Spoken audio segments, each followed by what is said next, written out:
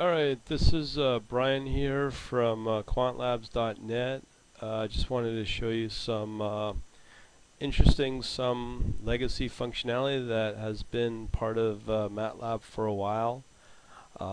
Just so that those that are fairly new to Matlab, Matlab does have the capabilities of exporting your Matlab M files into jar components or Java components so that other Java applications can have access to those resources. So let me give you a little rundown. If you go under the YouTube description, you should be able to find the resources of all the links available.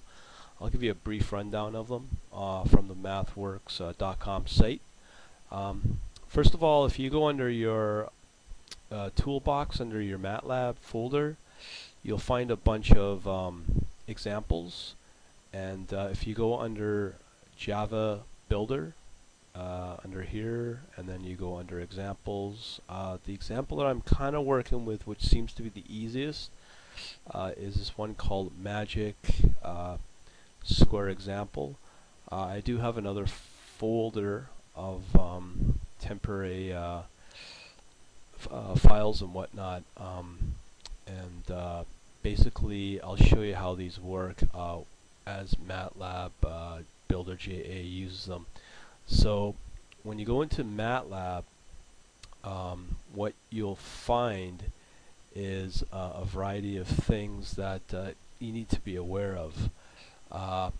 First of all, Matlab's toolkit that does all this Java building is a product called, or toolbox called Builder JA.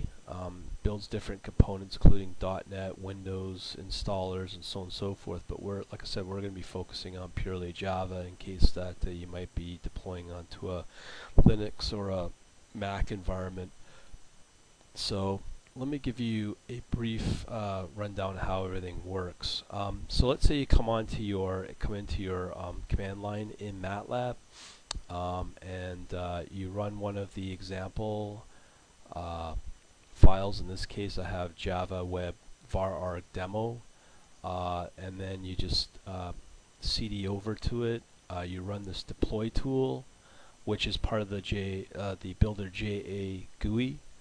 And from there, you need to basically define or tell Matlab what components of the project that you're wanting to build the Java project with. So what you need to do is under the Java package under here is you'll find classes, and you can just add a class and then add files.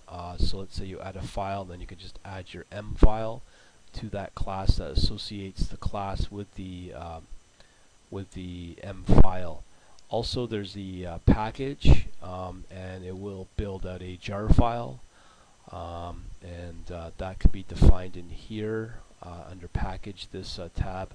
And then once you've set everything up, then you just press this button here, which is your build. This can take a while, but this is generally what the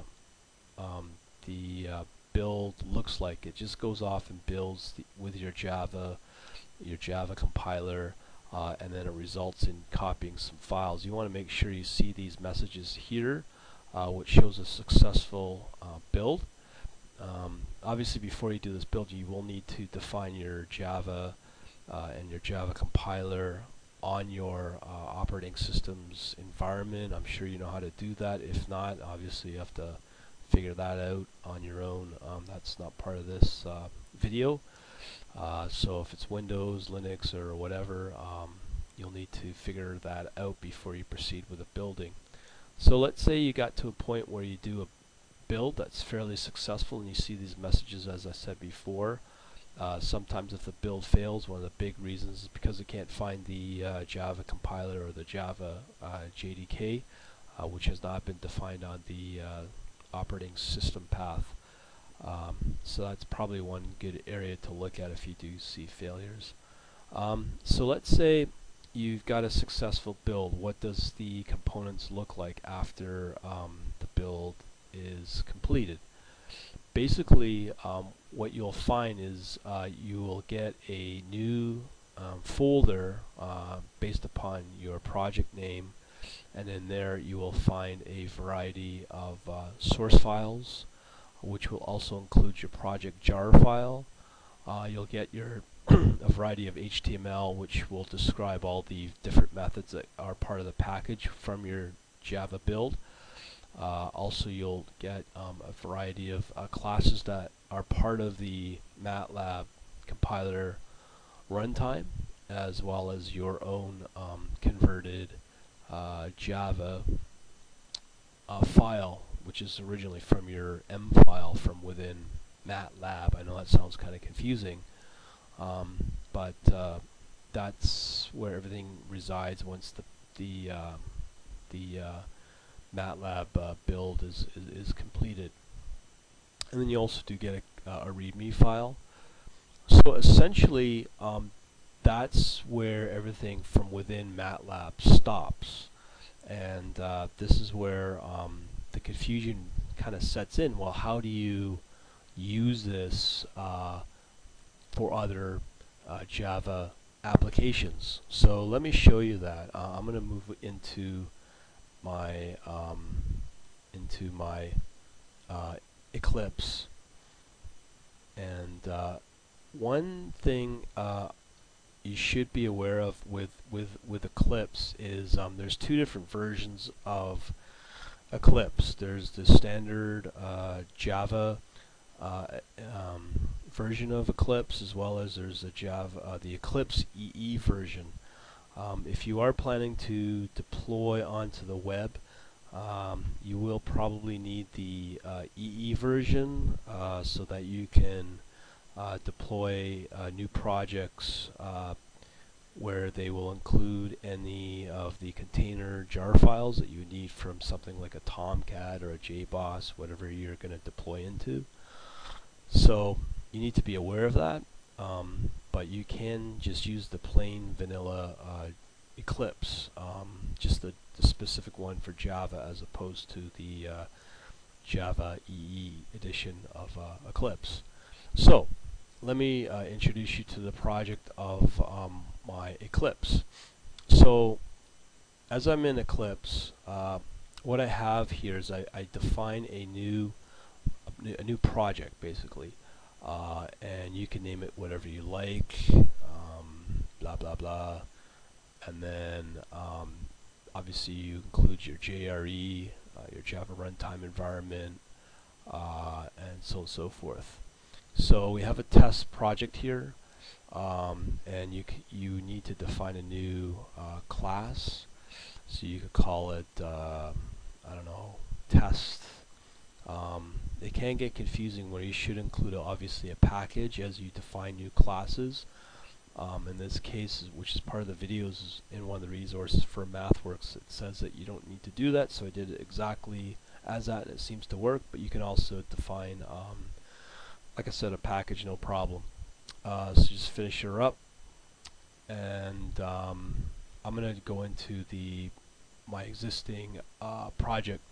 So you would define a new class file, which would look something like this, and essentially this is all defined in your in that MathWorks video that I provide, but it does go kind of fast, so I'll try to give you a brief rundown of how everything works.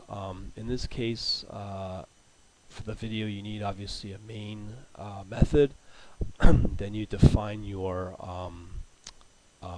project has to have obviously the external your jar files, which will reside on your build path. So if you come under your project, do a right click, properties, and then look under your Java build path, you'll find your libraries, and what you need to do is you need to define need to add two external jar files. One is the stock Java Builder jar file, which can be found under your toolbox Java Builder jar, residing there, and then you have to define the jar file that your that build process from within MATLAB will create. So in this case, I've got a new magic square jar file, which can be found under magic square, magic demo,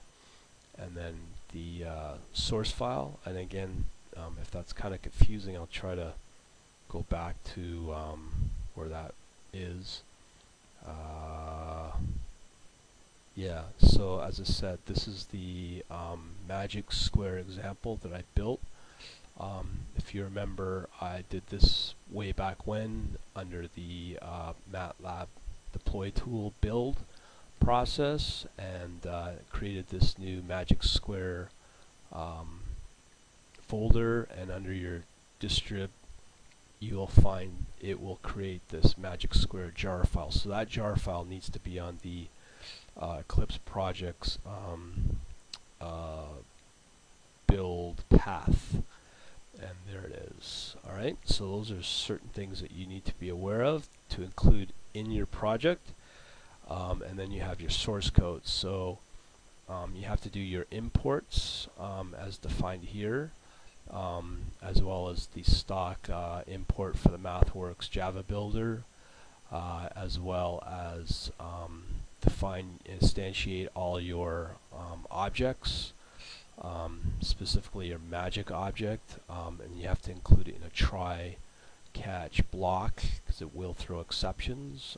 You instantiate, and then you can create a new object, which you can call the original make square math or a Matlab M file, which again was this guy. Let me just pull her up, and again, this is where the file that we started with, this one right here, which was part of the example for the the Builder JA toolbox.